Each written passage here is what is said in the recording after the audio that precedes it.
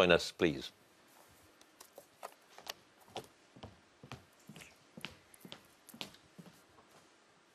And your name is? Clare Grogan. Your chosen charity?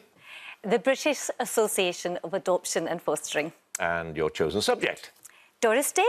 Doris Day in 90 seconds. Here we go. In which American city was Doris Day born as Doris Mary Ann Kappelhoff on the 3rd of April 1924? Evanstown, Cincinnati, Correct. Ohio. Who co-starred with Day as the pianist and music arranger Barney Sloane in the Warner Brothers film Young at Heart? Frank Sinatra. Yes, Day said that the person who was the biggest influence on her singing career was her singing teacher when she was young. What was her name?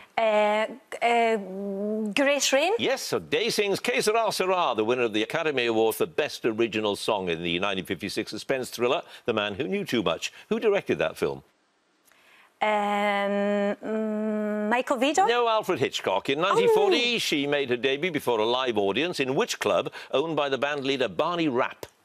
The Sign of the Drum. Yes, which song, written by Sammy Fain and Paul Francis Webster and performed by Day in the film Calamity Jane, won the Academy Award for Best Original Song in 1953? Secret Love. Yep. Day made her big screen debut as the singer Georgia Garrett in which 48 film directed by Michael Curtis?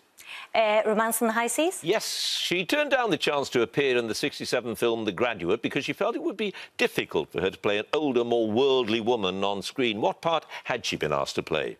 Mrs. Robinson. Yes. In the film Pillow Talk, Rock Hudson's character Brad Allen tries to date Day's character Jan Morrow by pretending to be a Texan going by what name?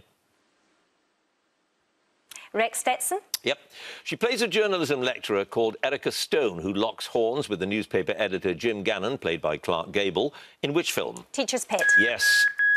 Time's up. No passes. 9 points.